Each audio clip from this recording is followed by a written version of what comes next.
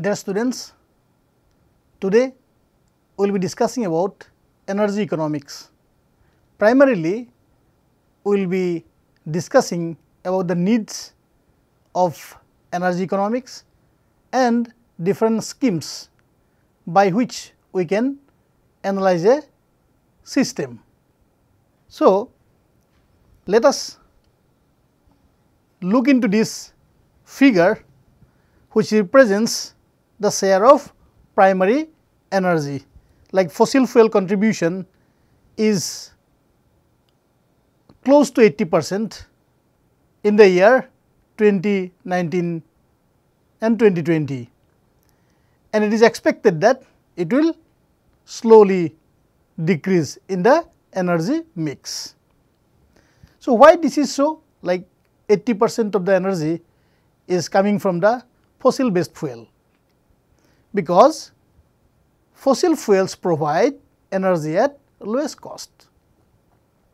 If we look into this figure, we can see at this year about 2019-2020, its share is close to 20, and it is expected that it will increase with years, and by 2050 it will be more than 60% energy which will be contributed from renewable energy sector.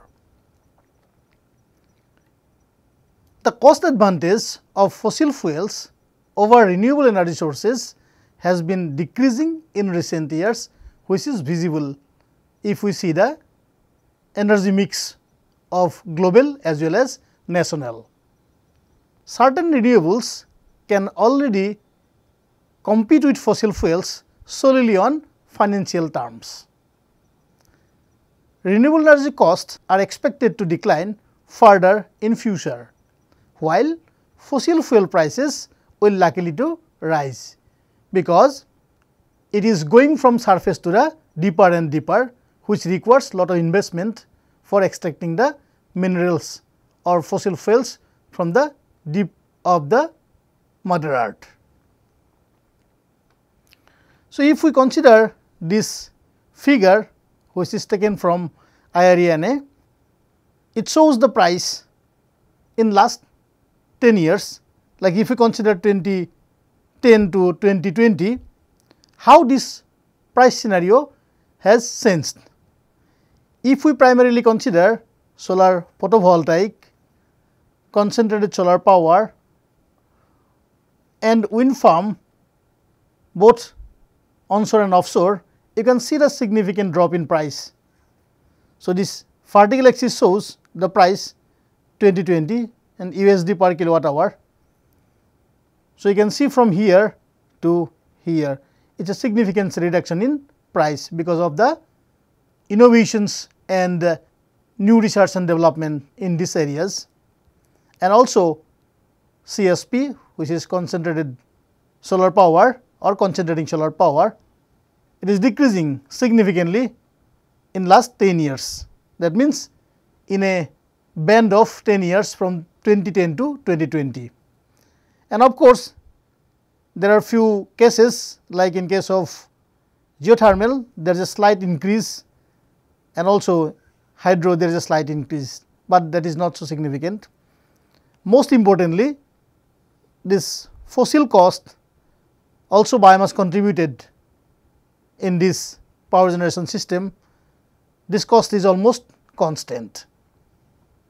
So, in this context, we would like to define one term called levelized cost of energy, which represents the present value of building and operating a plant over an assumed lifetime, expressed in real terms to remove the effect of inflation.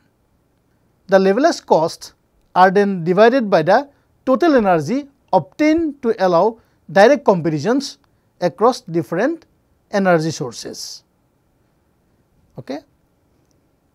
Now, let us define a term called net energy ratio, which is expressed as the ratio of energy available for final consumption to the energy required to produce it. So, if you see this figure, so you can see the net energy ratio of different energy sources. So, if we look into this hydropower, its net energy ratio is more than 100, followed by coal, which is 80 net energy ratio. That means what? This energy is concentrated in those energy resources compared to the other resources. So, what we can say, a large net energy ratio means we get lots of useful energy from a small energy investment, as with the original oil deposits. Okay?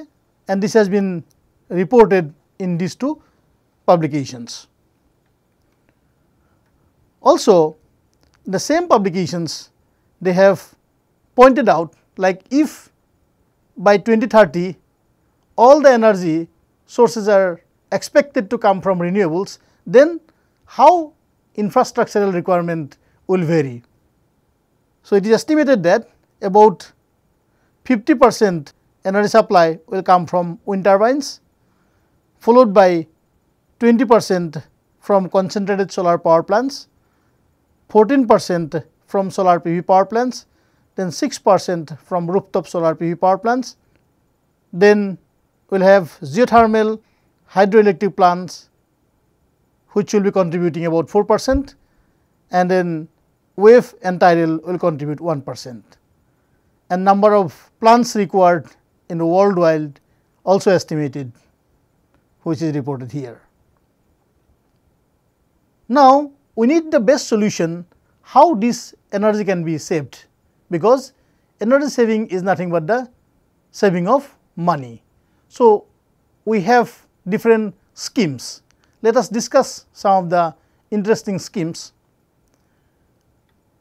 Like, we must encourage the domestic manufacturing of renewable equipment, then reducing institutional barriers, then grounding renewables in the economic analysis and applying market principles, enhancing transmission grids and supporting transmission integration, then hybridization of technologies and appropriate and cost effective storage systems, hybrid energy storage systems which may connect solar energy, wind energy, and maybe some very matured energy storage systems like pumped hydro energy storage systems. In this context, I would like to share one interesting hybrid systems where two different renewable energy sources are connected, that is solar and wind farms, and then there is a pumped hydro systems. So, here when there is a extra energy, that means in off peak periods this energy can be used to pump water from lower reservoir to a higher reservoir. During that time this system will work as motor, and when we need energy during peak hours, this energy which is stored in the form of potential energy can be used and expanded to produce electricity. The integration of solar PV, wind energy and pump hydro energy storage system is a hybrid systems, enables seamless grid integration by optimizing energy production, storage and distribution, and this contributing to a more stable and sustainable energy supply. We can also think of some other schemes, say for example, total energy approach, how we can go for energy saving schemes. What are the objective of total energy approach? It is something like complete use of energy available to a system. Then we can reduce lot of waste energy. Then utilization of all the released energy in a power plant at different temperatures. So, by looking into the applications, we can extract the energy based on the temperature.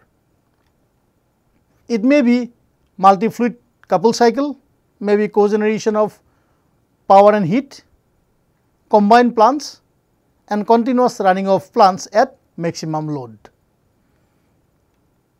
So, now let us learn something about cogeneration. Cogeneration is defined as the combined production of power and useful thermal energy by the sequential use of fuel or fuels. Primarily, we have two configurations.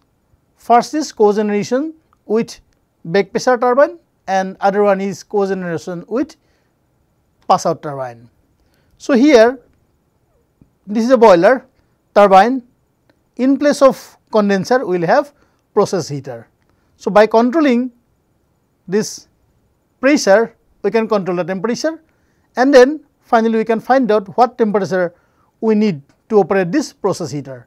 So, that way we can control this turbine and we can get the process heater at fixed temperature, because there are some applications where isothermal condition systems are required. So, by doing so we can extract the steam at certain temperature and that can be utilized to meet the demand of the particular process.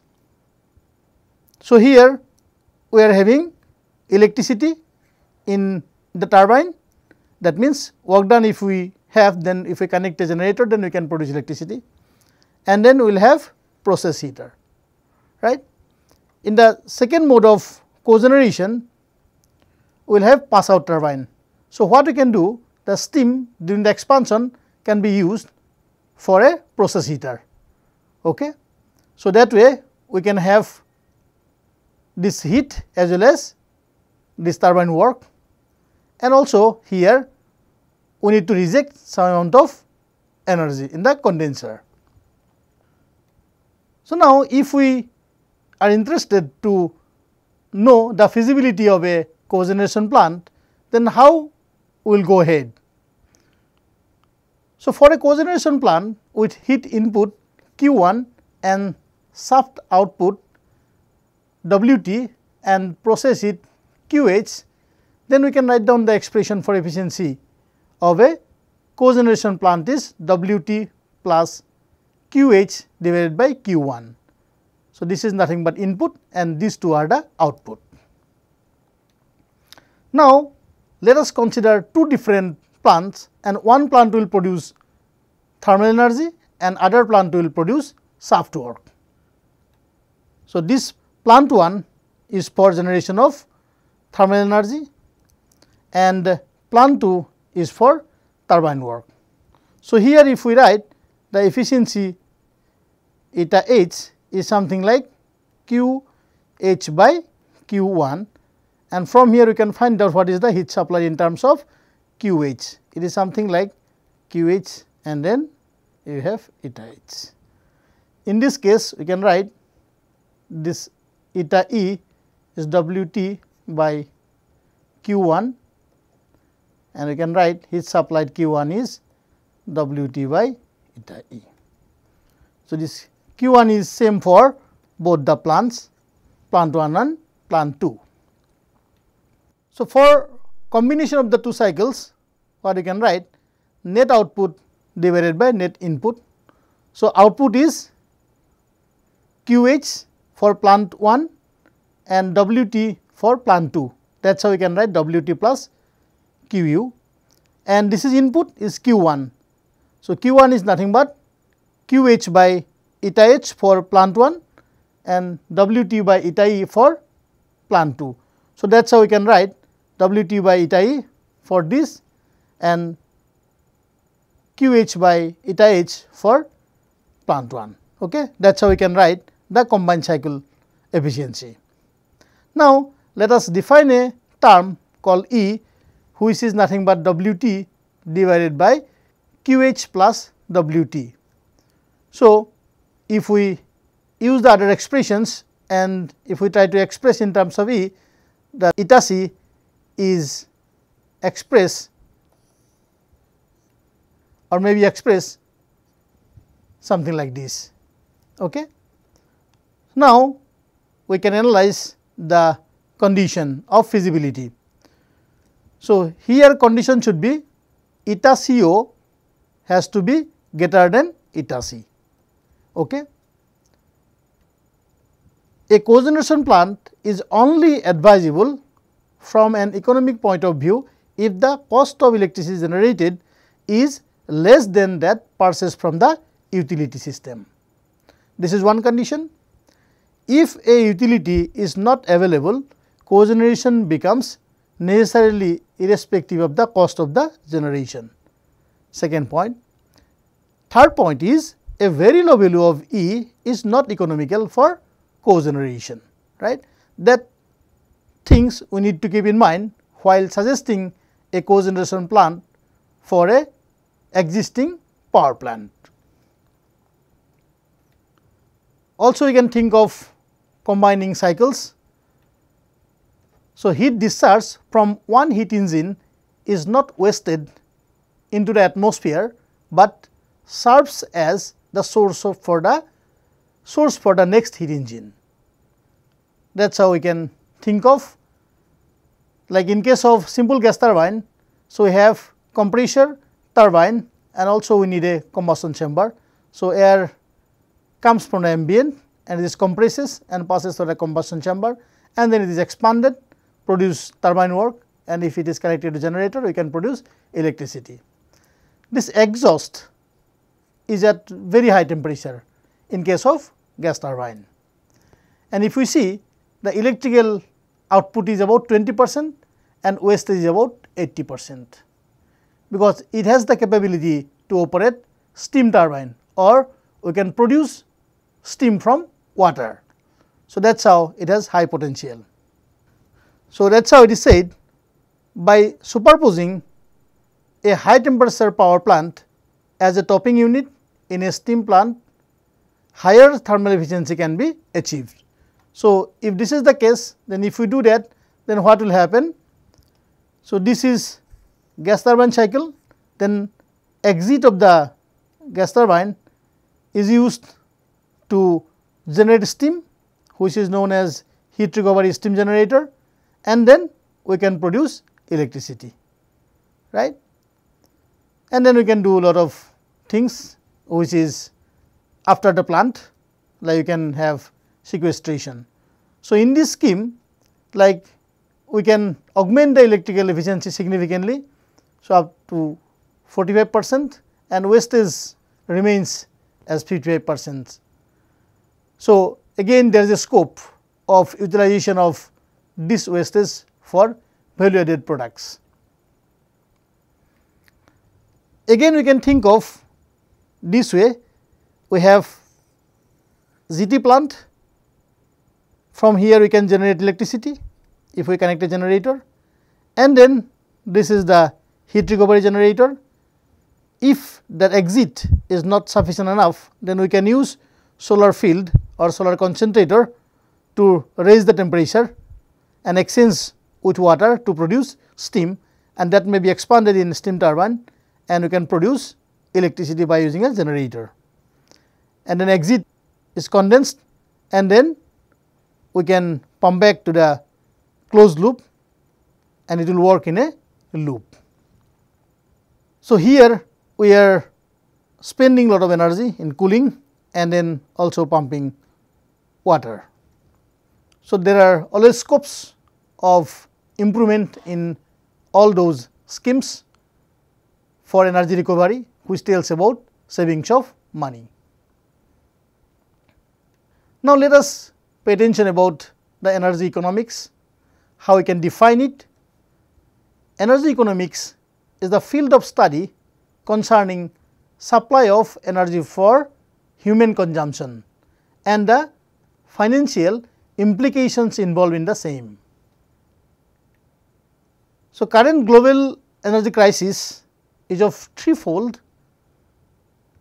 First is dearth of energy resources to meet up with the growing demand, climate issues arising from the utilization of fossil fuels, and then volatility of energy prices brings huge disparities in economics, and this is where energy economics comes in. If we look into the histories of energy economics, the oil embargo, which was in 1970s, encourages researchers to create a specialized branch of economics called energy economics.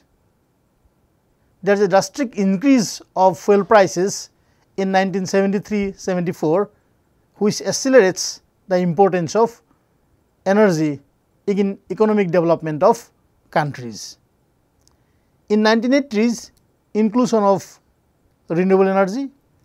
In 1990s, liberalization of energy markets and restructuring becomes a new world order. And by the beginning of 21st century, energy shortage and climate change was largely felt, and energy economics becomes an important topic of research. Why we need to learn precisely the economics, especially energy economics? The energy economics and planning helps to optimize the allocation of funds which are financially more rewarding besides being socially acceptable and environmentally sustainable. The economic feasibility studies helps the management makes sound investment decisions for capital incentive projects. Prior to investing in a project, the 4 factors need to be concerned. Number 1, initial capital cost or net investment, net operating cash inflows, economic life and salvage value. Many failures can be avoided by proper understanding of financial strength and weaknesses. We also need to know something about law of demand and supply, because economics is governed by the rule of demand and supply, which mainly predicts if supply drops with respect to the demand, price will rise. Here it is shown, and if demand exceeds supply, the price will rise, again price will rise here. But what is more important for us is the equilibrium price, which is nothing but the price at which supply, this supply line, this is a demand line, exactly match. So, this point is very, very important, and this point is known as the equilibrium price. Okay? So, horizontal axis is quantity and vertical axis is price.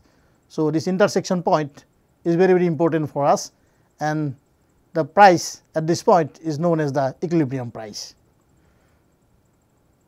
Also, we must have some idea about energy saving projects. Like any organization which is thinking about investing money in an energy saving projects will ask 2 things: how much money will be saved and how long it will take to get the return on the initial investment, and it is a very complex thing. So, saving of energy will save money, but this saving may be offset by the cost of the equipment which is needed to achieve the savings. The energy manager thus has to use some method of analysis to decide whether or not to invest in a new schemes. So, there are 2 schemes primarily: expensive to run but have low capital cost, this is one scheme, and second scheme is more expensive to purchase but having lower running cost. So, now as a energy manager we need to think which one will be the appropriate, because it involves money. Energy manager requires some systematic method to evaluate the schemes and come to a conclusion about this investment. That is how we need to learn the different techniques, how we can achieve it or get help to know what scheme will be appropriate for a particular investment. If we talk about capital investment, this can be pictured as expenditure from which benefit can be expected in the long run. Most energy saving schemes require an initial investment for new equipment to achieve energy savings. The monetary value of the savings, which will invariably show as reduced fuel cost, must recover the initial cost in as short a time as possible. So, there are two cases, like if the initial capital is borrowed money, then interest will be charged. Interest charges are one of the two types, like simple and compound, because this investment are not so small. So, we need to take loan from the bank and then we need to invest it. So, when we are taking loan, then we need to think of the interest, then how much interest to be paid, and then when we are going to complete the payment of the investment. Okay. So, in order to study all those aspects, we need to know cash flow diagram and then other terminologies, and then we will discuss some of the other tools which are required. Cash flow diagram is nothing but a graphical representation of cash flows drawn on the time frame. Okay. So, this is the time frame, and this axis is like sales and this is like investment, or we can say positive is receipts and negative is disbursement. Okay. And this time scale is divided into equal intervals, and these are known as interest period.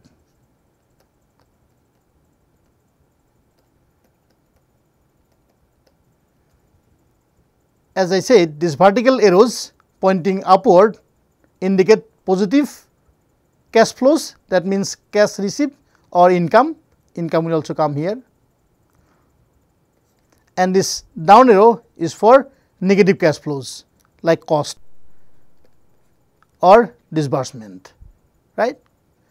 And also we must know what is net cash flow. It is nothing but receipt minus disbursement, right. Okay.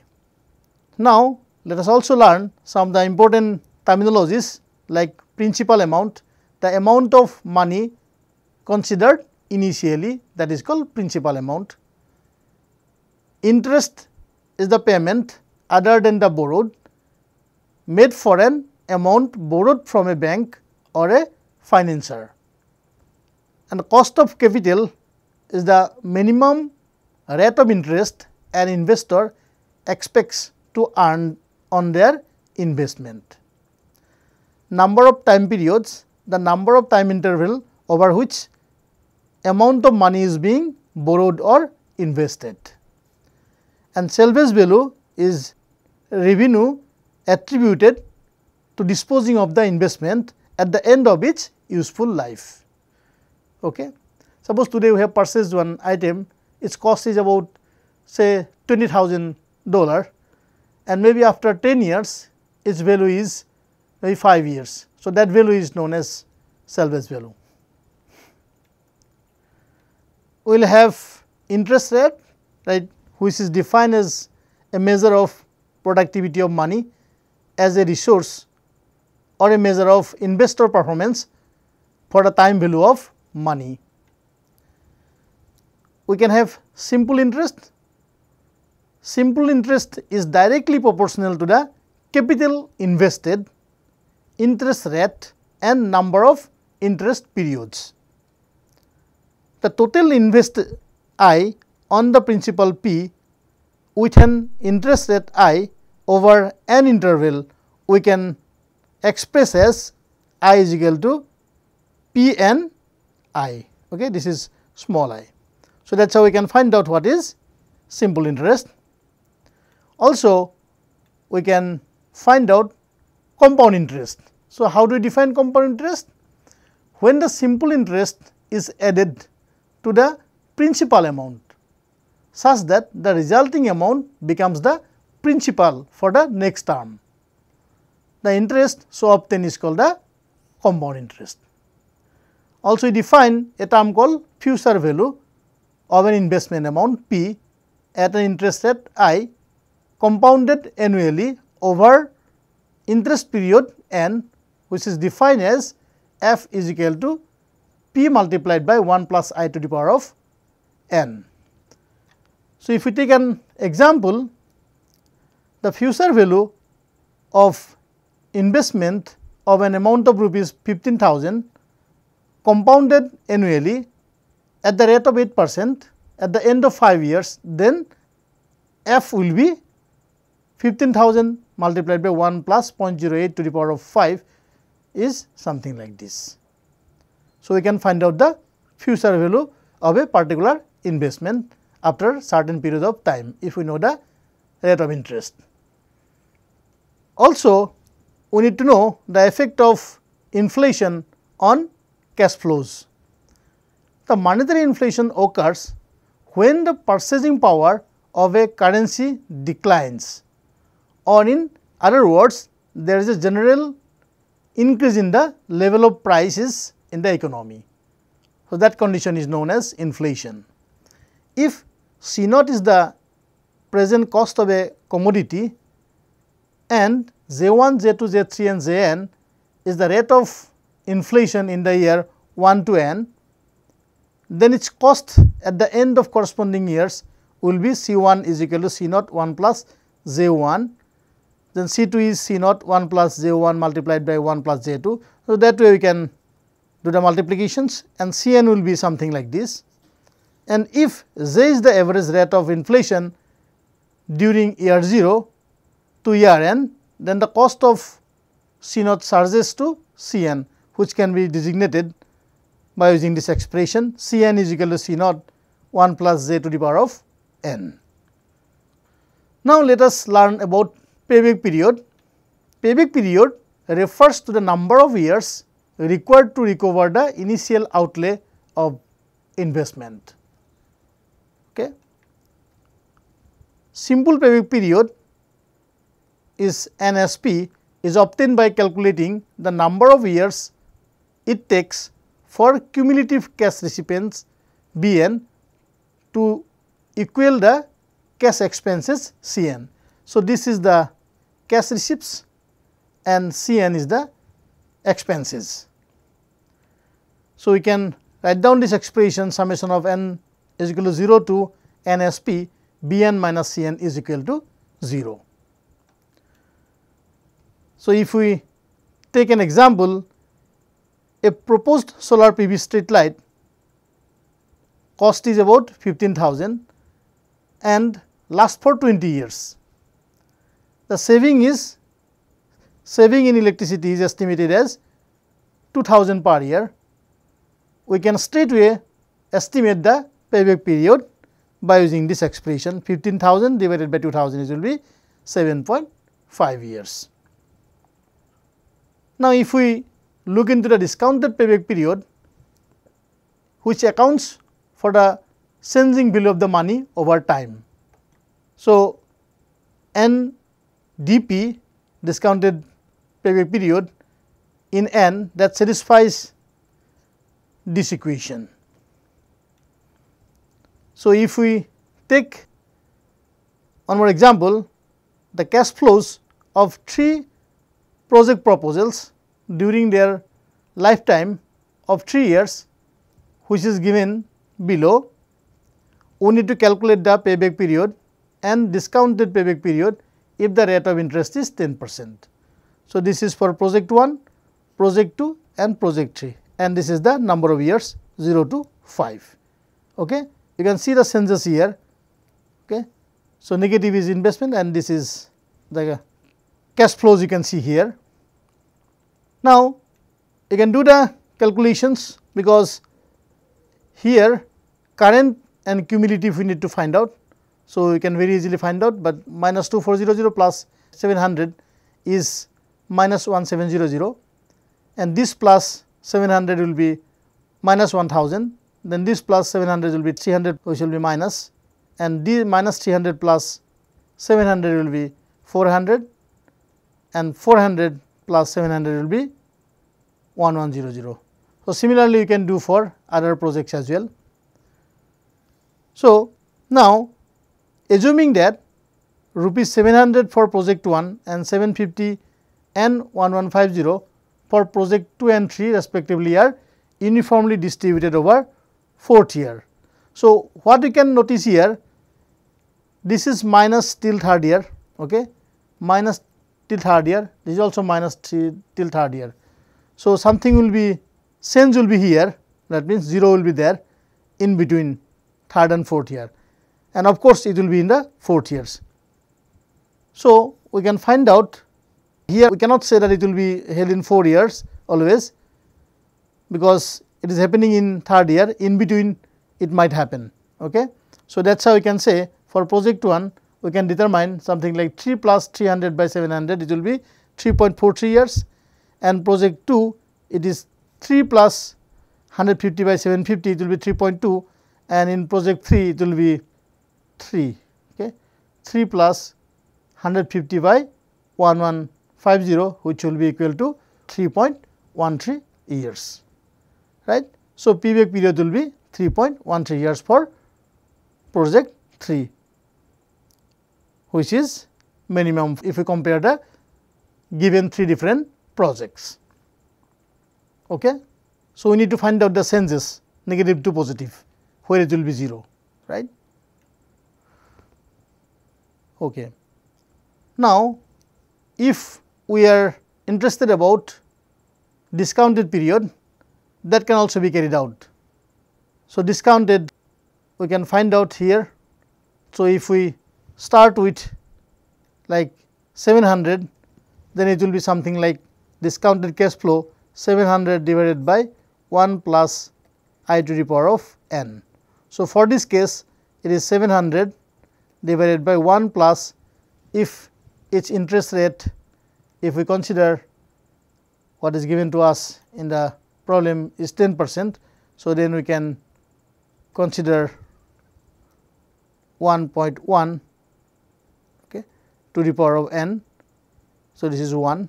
So, that way we can have this is discounted cash flow, and then what we did minus 2400 plus 636, then what we will have minus 1764, and then we do the calculation for year 2, then it will be something like 2 here, then discounted cash flow will be 578, and the cumulative things will be minus 1764 plus 578, it will be minus 1186. Accordingly, you can calculate for all as well as for project 2 and 3. So, here you can find out the payback period for project 1, it is up to year 4 it is minus 183, but year 5 it is 251. So, what we can do, payback period for project 1 is like 4 years is required, 4 plus 183 divided by 434. So, it will be 4.42 years. Similarly, we can find out the payback period for project 2 and 3. So, here you can see project 4, project 2 it is minus 27 till 4th year and 439 in the 5th year. So, somewhere it will be 0. So, payback period for project 2 will be 4 plus 27 by 466, then 4.06, and similarly for project 3 it is 3.72 years. So, we can find out the payback period if it is discounted. Now, let us discuss about the other scheme called net present value. In this method, the present value of future cash flow is determined by discounting. Costs are represented as negative values and savings as positive values. So, it can be calculated by using this expression NPV is equal to summation of z is equal to 0 to n Bj minus Cj divided by 1 plus I to the power of j. What is Bj and Cj? Is Bj is the benefits and Cj is the cost at the end of the project period, say j, and n is the useful life of the project. This is the n. And if C naught is the initial capital investment and A is the uniform annual cash flow of the project, then we can define the NPV is equal to C naught minus A multiplied by 1 plus I to the power of n minus 1 divided by I multiplied by 1 plus I to the power of n. And of course, our target is to have higher values of NPV, because higher values of NPV which is more desirable in the project. So, let us consider one more exercise. The cash flows of 3 projects or project proposals during their lifetime of 3 years are given, which is represented by project 1, project 2 and project 3. We need to find out the NPV of the project, and we need to consider interest is 10%. So, we can do it very easily. We know the current values and discounted cash flow we know, like we need to use 700 divided by 1 plus I to the power of n. So, I is 10%, that means 1.1 to the power of n, then 700. So, if it is 0 then 700, if it is 1 then we will get 636, and if n is equal to 2 then we will have 578, if it is 3 then 525, if it is 4 then 478, and if it is 5 434. Okay. And then we will have this cumulative part. We can add this minus 2400 plus 66, we will have minus 1764, then 1764 plus 578 minus 1186, minus 1186 plus 525, it is minus 661. Similarly, you can do it, and finally, at the end of 5 years we will have 251 is the cumulative value. And for project 2, similarly you can do it, and at the end of 5 years we will have 439 is the value, and for project 3 at the end of 5 years we have 1057 is the value. So, these values are nothing but the net present value of the project 1, 2 and 3. Okay. Now, let us learn internal rate of return, which is also one of the important tool, and how we can do it. Once we know the NPV value, we need to find out at what interest rate NPV is equal to 0. So, that interest rate is nothing but your internal rate of return. So, it is the interest rate that makes the NPV value of an investment 0. So, NPV of 0 is the minimum value that would make the investment worthwhile. Mathematically, IRR is calculated as NPV I star is equal to summation of j is equal to 0 to n Bj minus Cj divided by 1 plus I to the power of j is equal to 0.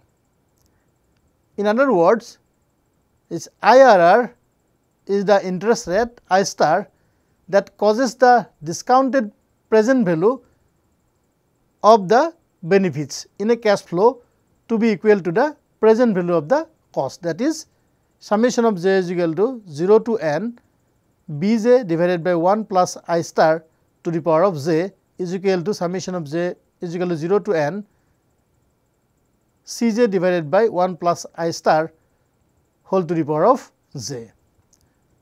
Here we need to adopt an iterative and interpolative method.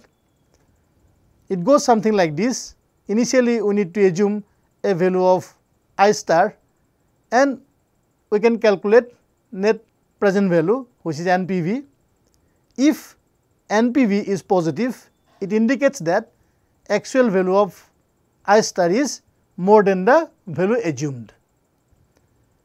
then what we need to do? We need to increment I star by small value, and if NPV is negative, then decrement I star by a small value. So, this kind of arrangement we need to make to find out the IRR, and this has to be continued till we get a 0 value.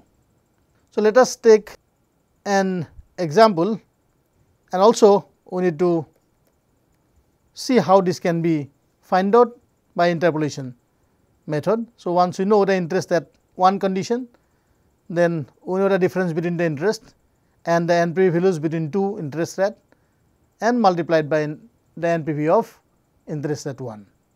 So, that is how we can find out what is the IRR by interpolation method. So, let us take an example. So, here initial investment is like 20,000 and we need to find out the IRR values. Okay. So, this is the solution. Maybe I can take help of spreadsheet. So, where is the spreadsheet? Investment is 20,000, which is negative, and here we have year 1, year 2, year 3 up to year 6, and these are the values, cash flows. Okay. These are the positive values. Then what we can do, at 8% interest we can find out these values. So, this divided by 1.08 to the power of 1. Okay. So, that is how we have calculated. Then we can find out the other values. So, similarly for 12%, because we need to find out for different interest rate, then only we can find out what will be the IRR. Okay. So, that way we can have different tables for different interest rate, and then we can see what happens. For 8% interest rate, NPV is found to be 2790. So, hence the discount rate has to be increased to make NPV is equal to 0. Okay. So, our target is to find out the NPV at 12%, 13% and 16%. So, we did it by using spreadsheet, and we have find out what is the NPV values at that condition. At 8% it is 2780, at 12% it is 456.67, at 16% minus 1508.5, because after 12 we have tried with 16 and it is found that it is negative. So, its value should be in between 12 and 16. Then lastly, we have attempted 13, that also found to be negative. So, it is confirmed that IRR value should be in between 12 and 13. Okay. So, then what we did the interpolation method, like IRR is equal to I1 plus I2 minus I1 divided by NPV I1 minus NPV N2, and then multiplied by NPV I1. So, same data we took from this table, like I1 is 12, because this is in between 12 and 13.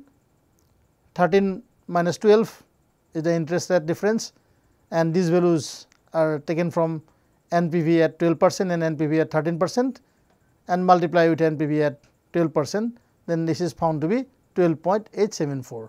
So, at this condition NPV will be 0, and this is the IRR where we will get the profit. Also, we can study the effect of depreciation and tax on cash flows. So, depreciation refers to gradual loss of an asset's value with passage of time due to physical deterioration or technological obsolescence.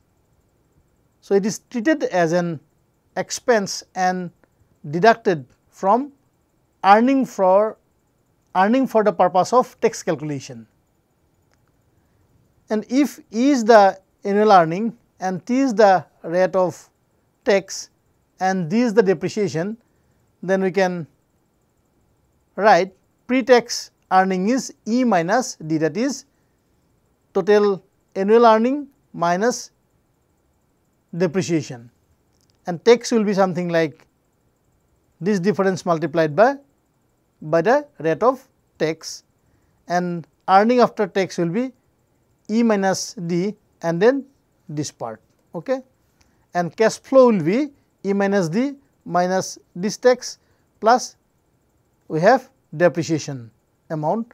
So, it will be something like E multiplied by 1 minus T plus D into T, and this D into T is referred to as the tax shield. Okay. Also, there are some methods like straight line depreciation methods by which you can calculate the depreciation. The annual amount of depreciation is calculated by dividing the initial cost of the asset by the number of years n in the estimated life. So, D is something like C naught by n.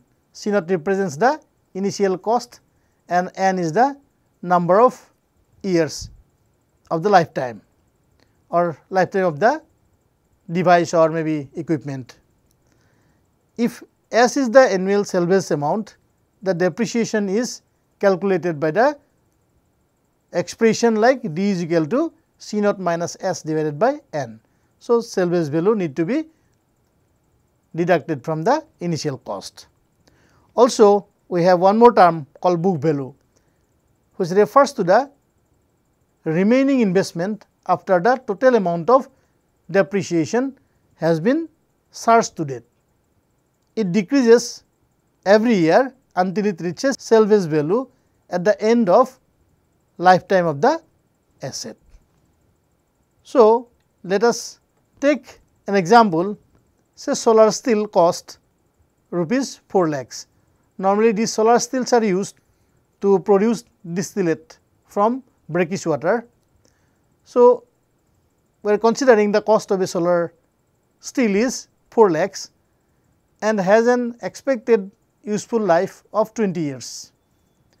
Its salvage value is estimated as 20,000.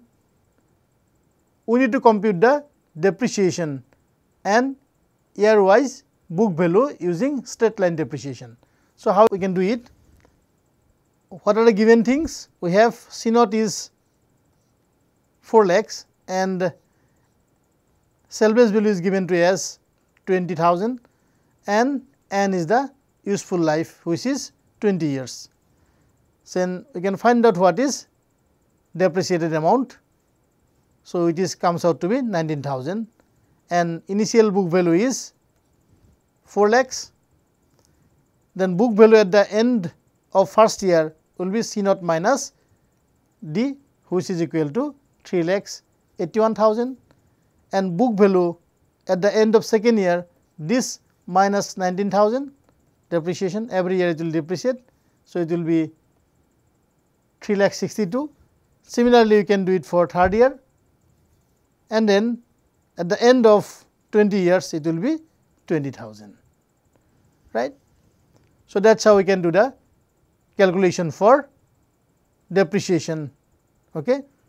And this is one method of doing the calculation. So, with this we can summarize what we have discussed today. Primarily, we have discussed the need of energy economics and then what best practice we can follow to reduce the wastage of energy and how we can gain money out of it.